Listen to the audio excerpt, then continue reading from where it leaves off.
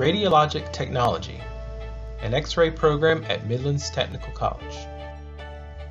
What is radiologic technology? It is a clinical branch of health sciences involved with the diagnostic and therapeutic applications. It is concerned with imaging the internal bones, organs, and other structures of the body. It has a wide variety of specialized modalities, including CT, MRI, sonography, interventional, nuclear medicine, mammography, radiation therapy, and other parallel fields. Specifically, the MTC RAD program focuses on diagnostic X-ray applications, including regular diagnostic, orthopedic, trauma, fluoroscopic, and surgical. Hi everyone. Thank you for coming today. I'm here to answer your questions about medical imaging and radiation therapy. My name is Elizabeth. I'm a radiologic technologist, and I'm also a teacher at the university. So how can I answer your questions? I have a question. Can radiation be kind of dangerous? How do you protect yourself from it when you're around it every day? So that's a very good question. Yes, radiation can be dangerous, and what we learn in our field is that we use tools to protect ourselves. One of those tools is known as the radiation monitoring badge. And that badge will record the amount of radiation that we're exposed to while we're around the patient or in the room, as well as in the department. The other tool that we use, it is known as time, distance, and shielding. What that means is we use the shortest amount of exposure time, we use the longest distance from the radiation source, and then we also wear what is known as lead line aprons, and our rooms are lead line so that the radiation doesn't get outside of the room. There is so much cool science in this profession. You must have to be a super genius to do this. How long did you go to school and what did you study? Technologists go to school for typically 2 years, but nowadays it's moving to even a 4-year or bachelor's degree. And the subjects that we take are sciences and math. So specifically we look for algebra, physics, we look at anatomy, physiology, biology, and then towards the end of our training or our schooling, we actually even get into pathology and cross-sectional imaging. Do you like your job? What kind of person would do well at this? I love my job, and I've been doing this job for a very long time. And the type of personality that would get into this or like this is a person who is very people-oriented, a person who likes sciences and technology, a person who likes to work well as a healthcare team, and a person who can give of themselves compassionately to others when they're sick. Technology changes pretty quickly. How do you keep up with it? In our field, we do yearly training, and that's continuing education in our field, and then we also have to continue to pay attention to the changes that are going on in the technology. So we learn a lot about computers, and we learn a lot about what is happening in the field of healthcare, while we're also learning and keeping up on our what is known continuing education. Do you work closely with doctors? Yes, we do. So a doctor will order a medical imaging exam. They use those exams for the diagnosis. We provide the image, they then do the diagnosis and the treatment. So as radiologic technologists, providing an image that is of high quality is very important for us. We look to our schooling, we look to our training, we look to the team approach with all the other healthcare workers with us, our nurses and our technologists, to provide that patient with the best care, and hopefully they get feeling better. Thank you all for your very smart questions, and good luck on your rad quest. Thank you, Elizabeth. We think you're a pretty rad teacher. Thank you.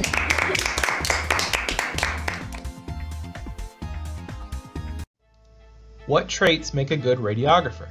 A good radiographer needs good time management skills, strong organizational skills, an intrinsic passion to help others, self-motivation, impeccable ethics, integrity, and professionalism, and a willingness to be around sick and injured people.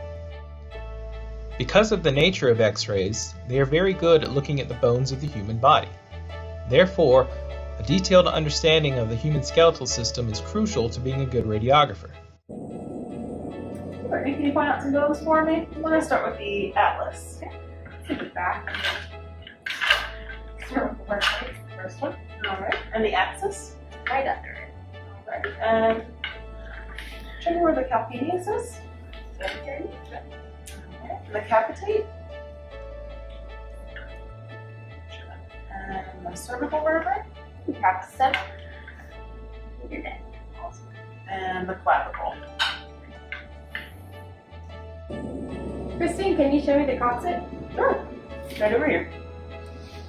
What about the cuboid? Cuboid, that's going to be down here in the tarsus.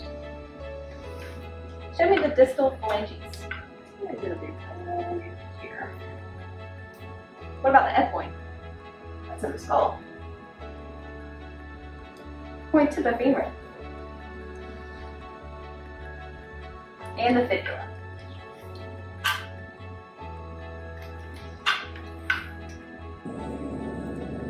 And can you show me the frontal lobe? How about the hamate? Your hand. And the humerus? The hyoid? Right under here. And the ilia? Over here. And the incus. That's inside of your ear, one of the ear ossicles. Christine, can you point to the inferior nasal concha? Yeah, it's going to be these little hooks right here. About the intermediate cuneiform. It's going to be this one right here. What about the intermediate phalanges? These are going to be these ones right here. Mm-hmm. What about the ischium? That part of the pelvis. The lacrimal? Lateral. And we're right up here by the jejunum. And the lateral cuneiform. It's going to be right there. Alright, can you point out the lumbar vertebrae? Okay, 5 in your lower back. Great. And the lunate? The malleus? Will be one of the ear ossicles inside of your ear. The mandible? The manubrium? And the maxilla. Today, we're on a rad quest field trip. We're in a hospital learning about x-rays. X-rays are pretty cool because you can actually see inside the body. But how does that work exactly? I have a lot of questions. Hi, I'm Olivia. Hi Olivia, I'm Chandra. I'm a radiographer. What I do is I take x-rays of the body and allow doctors to see inside the human body using a machine like this. We're able to take x-rays of your arm, see if you have a fracture, and if you need a cast. We can also take x-rays of your lungs to see if you have pneumonia. I hear you're on a rad quest today. That's pretty cool. What else would you like to know? Well, I know what an x-ray looks like, and my little brother got some x-rays when he broke his wrist. I guess what I'd really like to know is, how does an x-ray work? That's an excellent question, Olivia. So x-rays are a type of radiation. You can think of them like an energy source similar to light. However, light has a much lower frequency and can be absorbed by the skin, whereas x-rays have a much higher frequency and they can go through the human body. As x-rays pass through the body, some are energy particles called photons are absorbed and some pass all the way through. This pattern shows up on the images, which are called radiographs. The parts of your body made up of dense materials such as bones show up as white areas on the x-ray image. The softer parts such as your lungs show up as darker areas. Did you know that the x-ray machine is the oldest and most widely used technology in the healthcare setting? Do x-rays hurt? No, they don't hurt, but excess radiation to the patient can be harmful. So what we have to do as the technologist is make sure to employ safe radiation practices and to use the lowest amount of radiation possible for the imaging procedure that we have ordered. What did you have to study to become a radiographer? Well, there's lots of different classes: anatomy and physiology, pathology, radiation biology, and radiation safety. Can you show me how it works? Absolutely. First, let me take this. I need to make some adjustments with the equipment first. I'm gonna move the x-ray tube up so we have some room to work with. Next, I need to move up the image receptor, and this will allow us to take the x-rays at a better level for you so you don't have to stretch. Next, radiation safety is always very important, so I need to put a lead apron in front of you to make sure any excess radiation doesn't get to you as the patient. Next, I'm going to have you put your hand on this imaging plate here, just like that, and you'll need to stay really still for the entirety of this exam. Then I need to make sure I'm at the appropriate distance for the x-ray we're performing. Next, I'm going to put on a lead marker, and this tells the radiologist either the left side or the right side is being imaged. And last, I'll step behind that partition over there, set a technique, which is the amount of radiation being used, It's quick, it's easy, and it doesn't hurt at all. Thanks, Chandra. I learned a lot on this rad quest. X-rays are pretty rad. What will you learn in your academic classes? Everything is designed to prepare the students to take the national board exam administered by the American Registry of Radiologic Technologists. This is a 200-question cumulative exam that, upon passing, will provide the credentials you need, along with certain state credentialing, to work in the field of diagnostic radiography as an RTR. The 4 subject areas of this exam are patient care, safety, image production, and procedures. In patient care, you will learn techniques in class that are used in the clinical setting. For example, patient and technologist safety and professional issues, proper communication skills, medical emergencies and pharmacology, all modalities within the radiology field, pediatric, geriatric, trauma and mobile imaging, vital signs, EKG and venipuncture, and infection control procedures. In Seminar 1, Radiation Protection and Radiobiology, students will learn about the types and sources of radiation, radiation units, interactions of radiation within the body, early and late reactions from radiation, radiation monitoring, dose limits for exposure to ionizing radiation, equipment design for radiation protection, managing patient and imaging personnel doses during imaging procedures.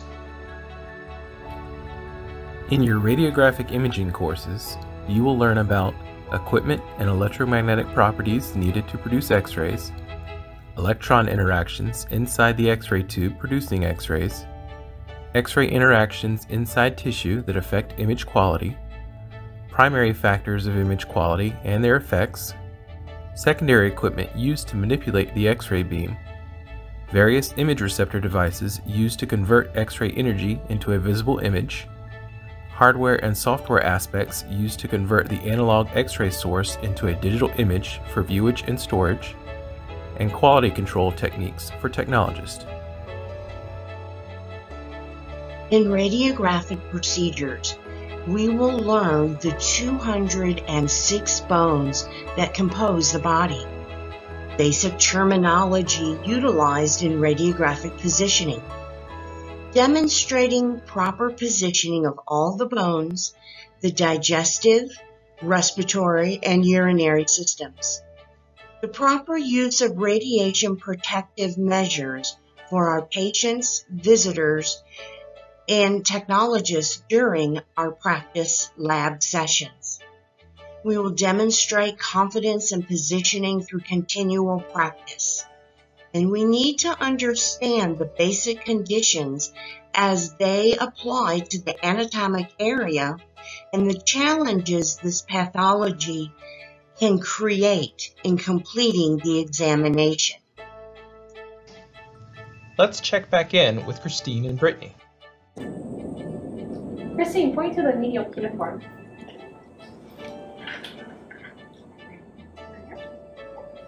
What about the metacarpals? Those are going to be these ones. What about the metatarsals? Let's be down here. Point to the nasal ball. How about the navicular?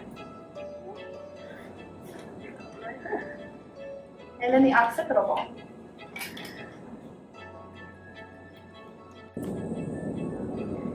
Can you show me where the palatine bone is? Yeah, it's right in here. Awesome. What the parietal bone? And the patella? How about the pisiform? Alright, and the proximal phalanges? And the pubis.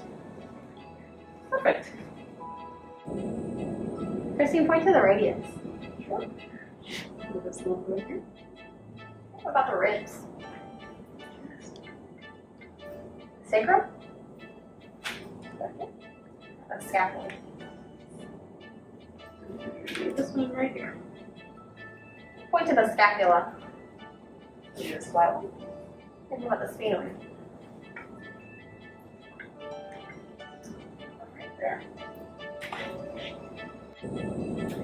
Perfect. Can you show me where the stay piece is? They'll be inside of your ear. It's one of the ear obstacles. Awesome. How about the sternum? The talus?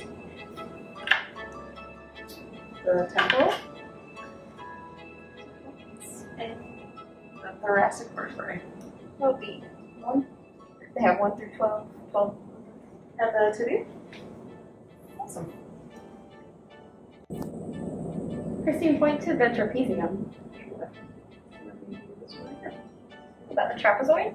It's right next to it. The trochlear? Oh, that one's right over here. Both pieces form. What about the ulna? Ulna? That one's going to be this long then. What about vomer? That's right over here. And the zygoma? There. Because clinicals will shape what kind of radiographer you will develop into, here are some important do's and don'ts to consider. Hello there. Are you Mr. Mead? Yeah, that's me. Awesome. My name is Josh. I'm going to be your technologist today. Do you happen to have your orders on you? Yes, here they are. Awesome. All right, great. Well, if you follow me back to the exam room, I'll go ahead and explain a little bit more about what we're going to do today. All right. Yo, you here for an x-ray? Yeah, I am. Well, you want one or not? Yeah, my doctor gave me this order for one. You want it? Nah, we'll figure it out. Come on. Okay, Mr. Mead, now for this exam, I'm going to need you to lie on our table. I'm going to go ahead and get you a stool to help you with that. All right.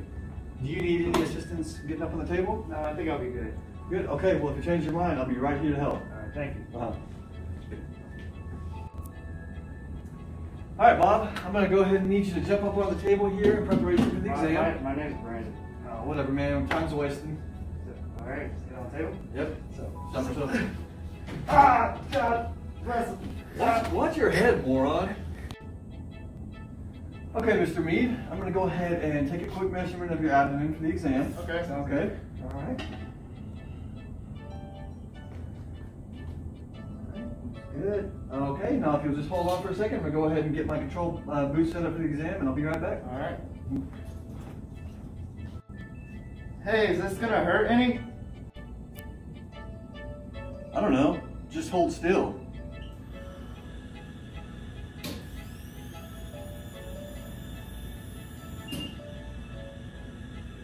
A little more won't hurt.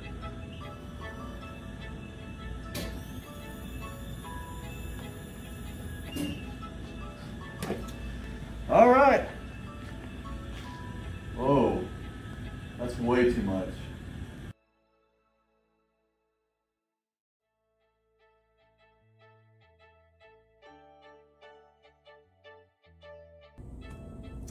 All right, so it looks like I got all the anatomy I need. Good technical quality, no rotation. I think we're good here. Okay, Mr. Mead, I got some really good quality images, and I'm going to be sending them over to the radiologist, okay? That was quick and easy. Is there anything else I need to do? No, you should hear something within a day or two after your doctor reads the radiologist report, but I appreciate you coming to see us today. All right, thanks. Yep. Man, you are sure messed up inside. I've never seen anything like this. What are you saying? Like, am I going to die? By the looks of it, probably. But I have 2 dogs. Well, all I can say is, since you're not going to need it anymore, do you mind if I take your coat? My coat? Still not convinced that our radiology program is the right choice for your career path? Well, you don't have to take my word for it. Hi guys, I'm Grace. So why did I pick X-ray for my career? Pretty much I wanted to be in the healthcare field, but I know that I did not want to be a nurse. So I went on Midlands Tech website to see what exactly they had, because I didn't really want to go to a 4-year college. Anywho, I seen that was a 2-year program to do X-ray, and yeah, chose that, and from there I found out that it was so many different routes that you can go. So I am beyond happy that I picked this field. Hopefully you will be joining too.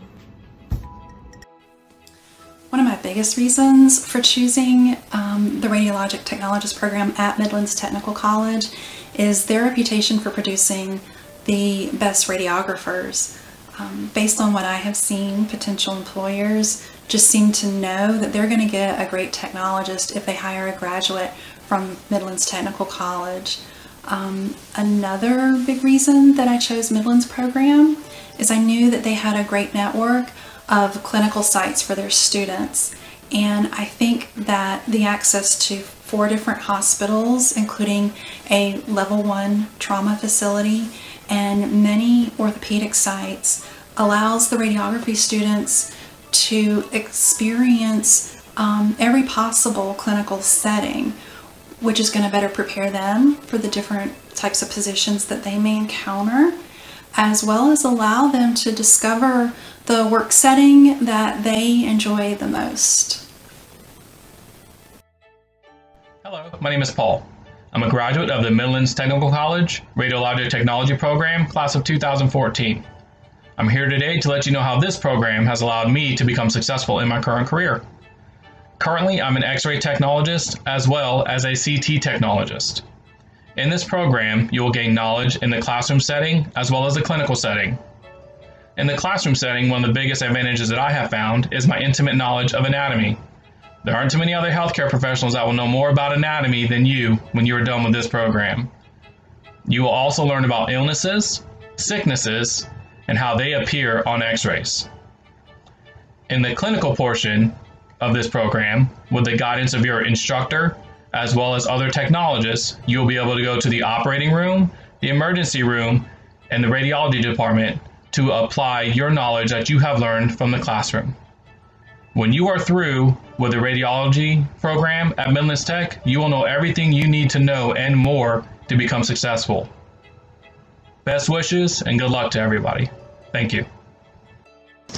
Hi, my name is Donnie Elgin. I'm a Midlands Tech graduate from 2019, and today I have my room set up for spine and pain therapy. After graduation, I became a C-arm travel tech. Today we'll inject steroids into the facets of the spine, either L5, S1, or C4 to C6. Yeah, I also do veterinarians once a month. I also do labs in Georgia, which are very interesting because the doctors come in and work on cadavers, replacing knees and hips. Generally about 50 people in there, from interns to physician assistants to and they all train and practice on the cadavers. It's so interesting. It's such a wonderful job. Another cases I get are colon surgery in Charleston, and it is incredible. It's a game changer for people. They do not leave the home because they either poop too much or they can't poop.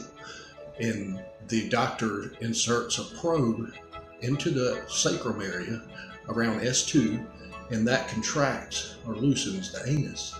There's a little battery on the left side that's put in the buttocks, and they have what looks like a little iPhone, and it allows these people to go to the restroom.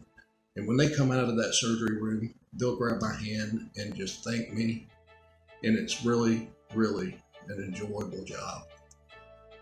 Thank you very much. Hi, my name's Greg.